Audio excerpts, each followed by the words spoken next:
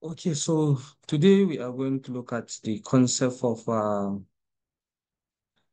nucleic acid, which is DNA. So Frederick Mister is the first scientist that was able to study the nucleic acid material in the year 1869. He's a German scientist, and then he's the first scientist that was able to isolate it, the so-called nuclein, because the nucleic acid was actually first named as nuclein. And this nuclein was first isolated from a full cell. And then the nucleic acid material or the nuclein was actually shown to have acidic properties. And these acidic properties were actually been discovered by a scientist called Robert Cosell. Robert Cosell in the year 1881.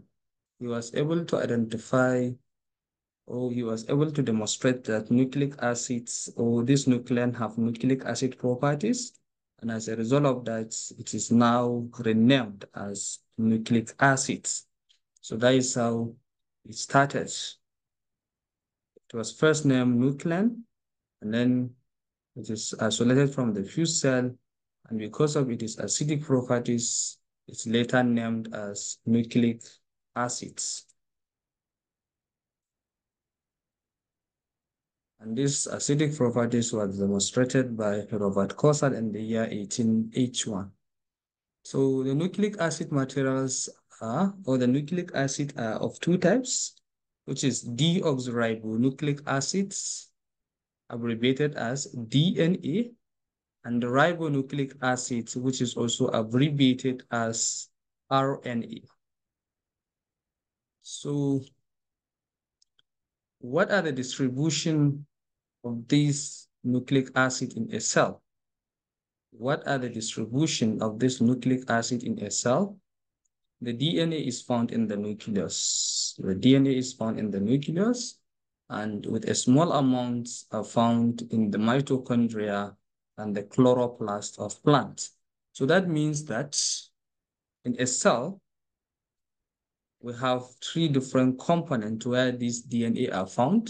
It can either found in the nucleus, mitochondria, and chloroplast. But remember, in animals, we don't have chloroplast. So therefore, in animal cell, DNA is found only in the nucleus and mitochondria. But the amount of DNA in mitochondria and chloroplast is small, it's very small, while the RNA is found throughout the cell. It means that it's found everywhere in a cell. Everywhere in a cell, you can find RNA. So, and then what are the evidence that DNA is a genetics material? The DNA is the genetics material of organisms, and evidence is present in all cells and mostly restricted to the nucleus. A small amount found in chloroplast and mitochondria. And the amount of DNA in somatic cells, of course, we have two types of cells uh, based on their source. We can have body cells and we have uh, sex cells. So the amount of DNA in somatic cells, which is the body cells of a given organism, is constant, similar to the number of chromosomes. It means that if you have 46 chromosomes, the number of chromosomes is constant across human or across any given species. Like in humans, we have 46 chromosomes. In chimpanzee, we have 48 chromosomes. In Drosophila melanogaster, they have 8 chromosomes. So this number of chromosomes remain the same for all species, for example, if in humans we have 46 chromosomes, it means that all humans have 46 chromosomes. And if in chimpanzee we have 48 chromosomes, it means that in chimpanzee, all chimpanzees have 48 chromosomes. So it's also similar in the case of DNA. So the number of or the amount of DNA in somatic cells is the same for all body cells. It's the same. But in the case of the somatic cell, the number of DNA or the DNA content of gametes, that is the sex cells, is half that of the somatic cells. So in somatic cells, in humans, we have 46 chromosomes, but in the sex cells, that is sperm cell, is only 23 chromosomes. And also in the sperm cell is 46 chromosomes. And that is why if you have fertilization, because the DNA, sorry, the chromosomes in somatic, sorry, in sperm cell is 23. Also in the X cells is 23. So when you have fused them together, that is through fertilization, a zygote is formed. And that zygote will also have 46 chromosomes because the 23 chromosomes are coming from the mother, while the 23 chromosomes are coming from the father, which is from the X cells and the sperm cell. So therefore, the DNA content in gamete cells is half that of the somatic cells. So it's similar because this DNA is there tightly wrapped in the DNA, sorry, in the chromosome. So the number of chromosomes also is the number of chromosomes and the DNA are reflecting the same thing. Because if you have the half number of chromosomes in the sex cells, of course, the DNA will also be half. So in the case of polyploidy, that is when you have organisms, polyploidy means when you have a multiple set of chromosomes. So the DNA content increase by a professional factors. And then the mutagenic effects of light peaks at 253.7 nanometer. And that is actually the peak, that is the wavelength of the maximum absorption of DNA.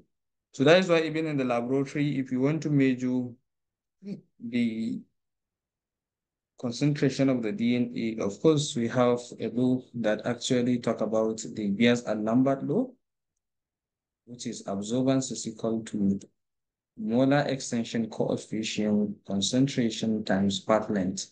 So you can easily get by knowing the absorbance of the DNA, which is the nucleic acid material, as 200, because it's usually approximated in some textbooks, you see that it is 260 nanometers. So if you know the absorbance of the DNA, of course, from there, you can manipulate to know the concentration of the DNA from a particular given samples, okay?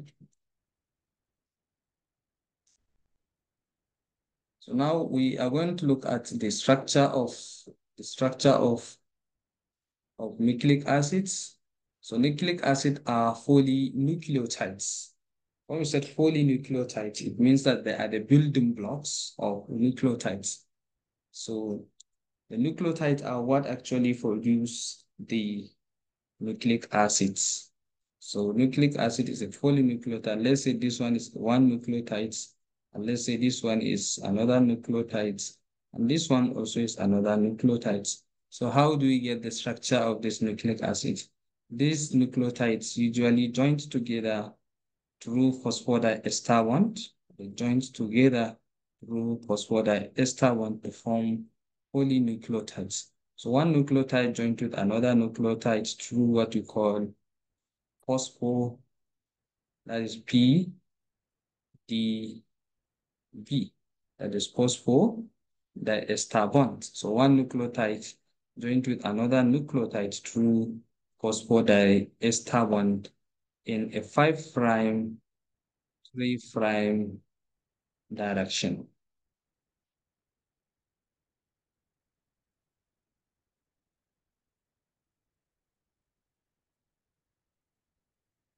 So we also need to also look at the concept of central dogma of molecular biology.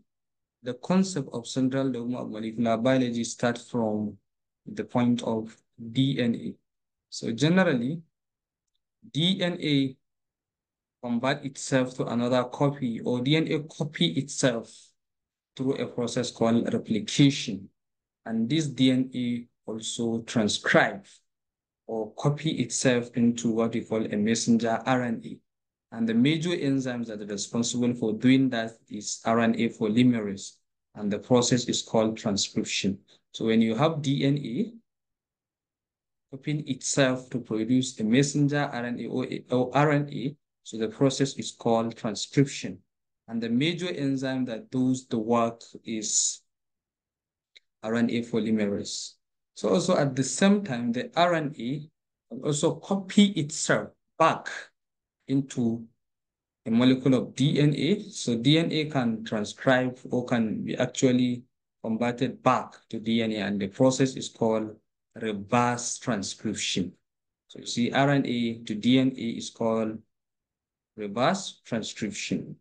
And then, of course, the RNA can also convert itself into a protein, and the major factory where this RNA is converted into protein is ribosome. So ribosomes is like a protein manufacturing industry. This is the industry where proteins are synthesized by using RNA as a raw material.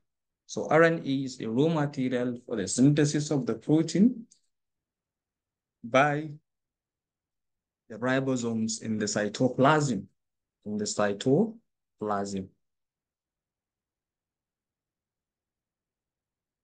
So now, the next thing we are now going to look at the components. What are the components of these nucleotides? So nucleotides are made of three major components. So the first component, we have phosphates. And second, we have sugar. And this sugar can be ribose sugar or deoxyribose sugar. And as we are going on, we'll see the difference between ribose sugar and deoxyribose. And then the third component of the nucleotide is base. So we have phosphates, we have sugar, and then we have base. And this base is divided into two. We have A, purines, and B, we have pyrimidines. And these purines are made up of adenine and guanine. While for the pyrimidines, we have cytosine, thymine, and uracil. So first, if we have this sugar together with base or linked with a base, they produce what we call nucleosides. So we should understand that the difference between the nucleotides and nucleosides, the nucleoside is just a combination of sugar and base. But for the nucleotide is the combination of all the three. The combination of all the three will give us the nucleotides. So when you have phosphates, you have sugar, you have base, you have nucleotides. If you have sugar, phosphate, and base. But if you have only sugar and base, you have nucleosides. We have nucleosides. Okay. Okay, so now we are going to look at the structure of these bases. So these are the organic bases. So we are starting with purines. Remember from the previous slide, we said that we had bases, and these bases are made up of purines and pyrimidines. So the first thing that you need to put at the back of your mind is that what is the main difference between purines and pyrimidines? If you look at the purines here, they have two rings. This is the first ring here, and this is the second ring. So if you see that in the case of purines, they have two rings. But for the pyrimidines, they only have one ring. So now, how do we define these organic bases? Of course, they are heterocyclic compounds. When you said heterocyclic, it means that they are the compounds that have other atoms in the rings. apart from carbon and hydrogen. So what are the other atoms that are found in these organic bases? Of course, they have nitrogen. They have nitrogen. So nitrogen are found in the rings. So that is why they are called heterocyclic compounds. But for the homocyclic compound, are compound that have just pure carbon and hydrogen in the ring. But for the heterocyclic, it means that apart from the carbon and hydrogen, also other atoms are found. So that is why here, if you look at the furans or the organic bases generally, they have other atoms, and these other atoms are nitrogen, so they are found in the ring. So that is why they are considered as a heterocyclic compound. And one very interesting thing is this. In organic chemistry, we have three types of compound based on the position of the double bonds.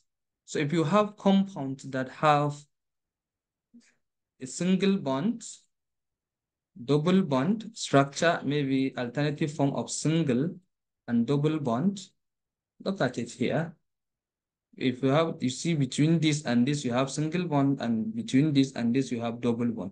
So when you have alternative form of single and double bond, those kind of compounds are classified as aromatic, sorry, they are classified as a conjugated compound. They are considered as conjugated. So any compound that are conjugated, any compound that are conjugated, any compound that are conjugated, it means that they have alternative form and single bond, and they are said to undergo resonance. They are said to undergo resonance. And those kind of compound can be absorbed in the visible light. They can be absorbed in the visible light. So that is why generally organic compounds, this organic, because of the presence of this organic basis, DNA and RNA, DNA and RNA absorb at 260 nanometer. 260 nanometer. And this is actually due to the presence of these bases. And it is because of this conjugated nature that are present in these bases. That is why DNA and RNA are absorbed at 260 nanometer. So that is for this. And for the pyrimidines, as I said, they have all these single ring. And of course, if you just look at all of them, the only differences between one is that it's just the position of amino group and then carbonyl group. So you see in the case of cytosine, you have amino group here. But you see in the thymine, the amino group is not longer here, but methyl group is attached here. So you see thymine is only found in DNA. We should put this at the back of our mind. Thymine is only found in DNA, and uracil is only found in RNA. So it means that there is no uracil in DNA and there is no thymine in RNA. So we should know this. So now the next thing that we are going to look at is